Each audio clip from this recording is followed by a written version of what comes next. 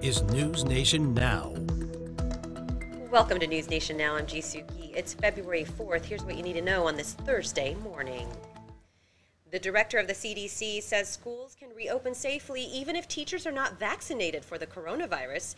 Dr. Rochelle Walensky says the agency's data shows social distancing and face masks significantly reduce the spread of the virus at school.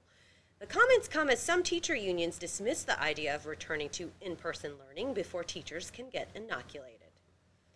House Democrats are planning to vote on a resolution to remove Congresswoman Marjorie Taylor Greene from her committees this morning. The controversy around Greene stems from her endorsement of multiple conspiracy theories, including saying some school shootings were staged. She has also liked or shared posts about violence against Democratic lawmakers before she was elected. Many House Republicans are condemning Greene's rhetoric, but are stopping short of removing her from committees or asking her to resign. This comes amid a growing divide in the GOP, some members trying to oust Representative Liz Cheney after she voted to impeach former President Donald Trump.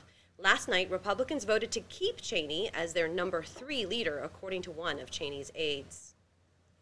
An Ohio police officer is indicted on murder charges in the shooting death of a black man who was unarmed. A grand jury indicted Officer Adam Coy yesterday in the death of 47-year-old Andre Hill. Body cam video from the December shooting shows Hill inside a garage and holding up a cell phone before Coy shot and killed him.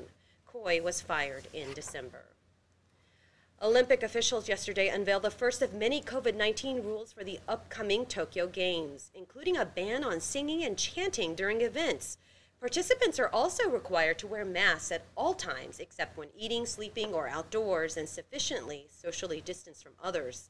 Athletes and officials are also barred from using public transportation without permission. Those who break these rules may face punishments, including being expelled from the games. And trending this morning, are you trying to get over a former flame? Well, here's a unique way to get closure with an ex. A zoo in Texas is letting you name a cockroach after your ex. I can think of a few. And then feeding it to meerkats. Look how cute they are. The El Paso Zoo's annual Quit Bugging Me event takes place on Valentine's Day. Before then, people can go on the zoo's website and name a cockroach. Keepers will then feed the insects to the meerkats, which is part of a healthy diet for them.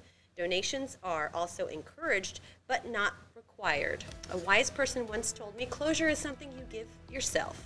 Okay, on that note, have a great day, everybody. Stay with us for breaking news coverage here on our app and website. And, of course, News Nation's broadcast at 8/7 Central on WGN America.